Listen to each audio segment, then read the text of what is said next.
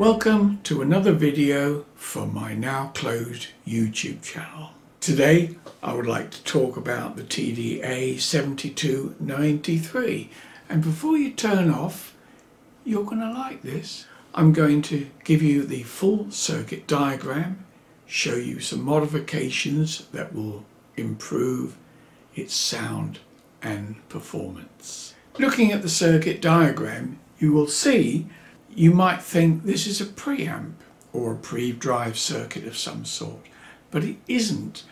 And if I tell you it has, for all intents and purposes, zero effect to the actual sound of the amplifier.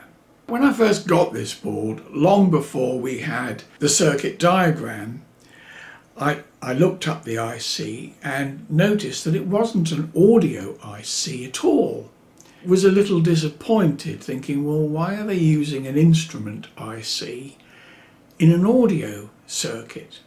But the truth is, the audio doesn't go anywhere near that IC. That really doesn't.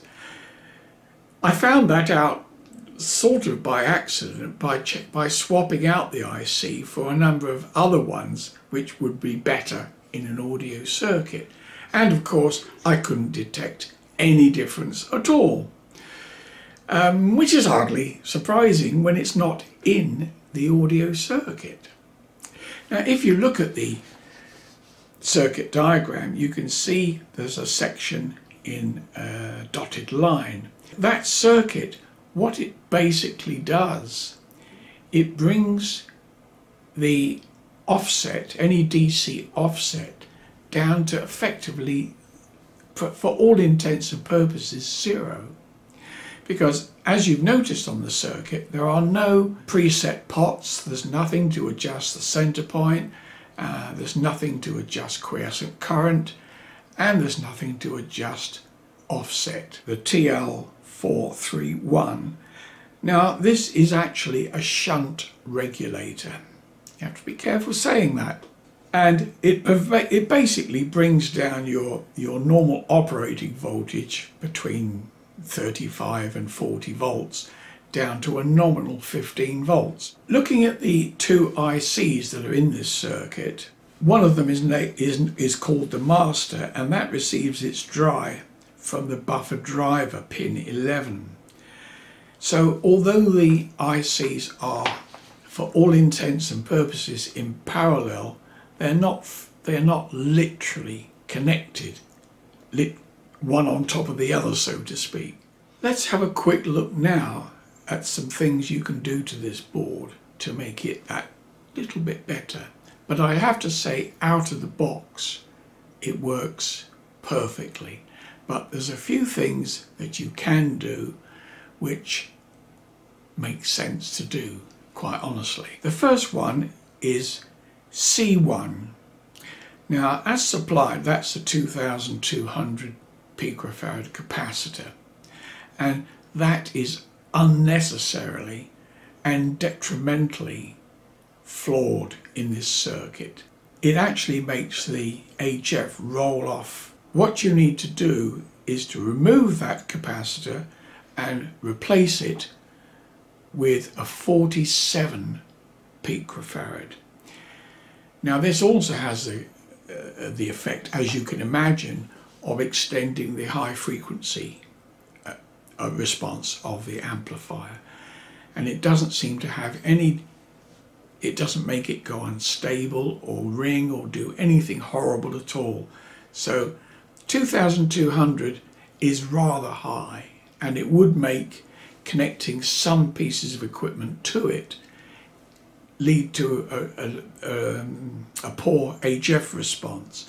So take that out and replace it with a 47 picofarad capacitor. Now the other thing that is surprising, the bootstrap capacitor, which is C12 on the circuit diagram, suggests, or is fitted, a 22 microfarad. If you actually look at the application notes of the TDA7293, it does say if you have 2 chips, that capacitor needs to be doubled. So this is actually fitted with the wrong value capacitor. It should be a 40, well, the nearest preferred value would be 47 microfarad and 63 volt working, or you could get away with 50 or something like that, but 47 at 63 is a good commonly available value.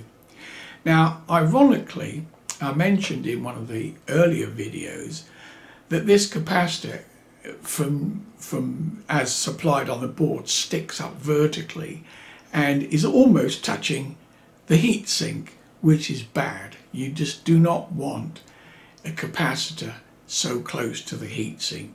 That's basically a design flaw. Someone that made this PCB hadn't thought.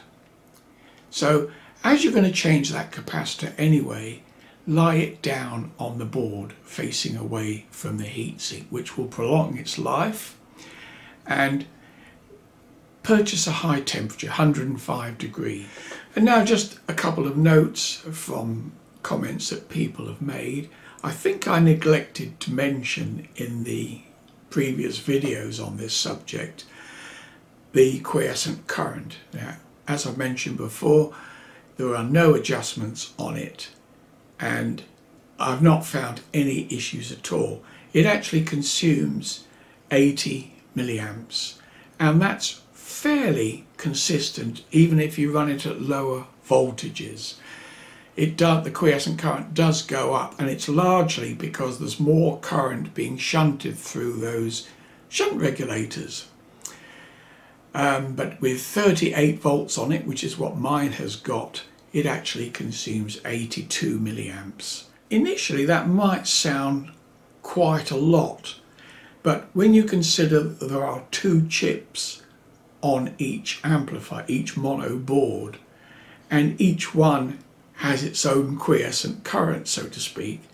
So if there was only 1 chip, it would only be consuming 40 milliamps. So it's not each chip is consuming more, it's the fact that you are literally doubling the quiescent current.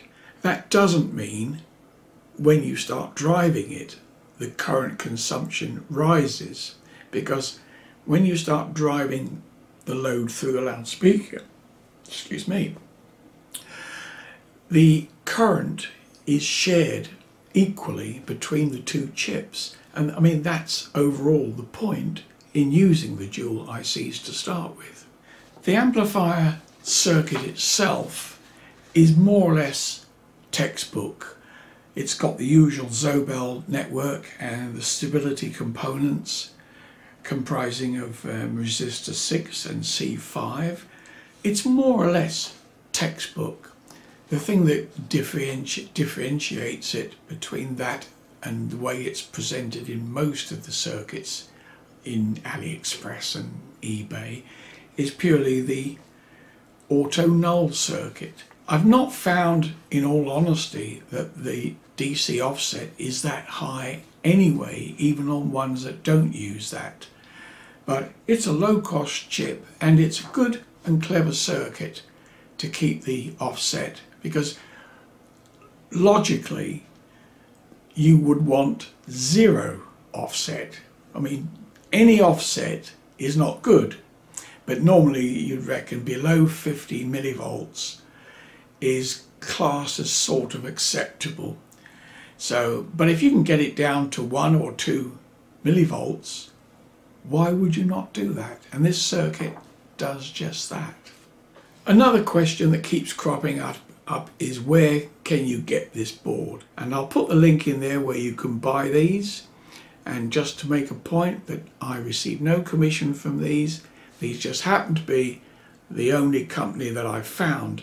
Just before we wind up, I'd like to thank Ron, who has spent a lot of time reverse engineering this for everybody, including myself, and has spent quite a lot of time building and doing tests on this particular board. So thanks very much, Ron. on behalf of everybody, much appreciated.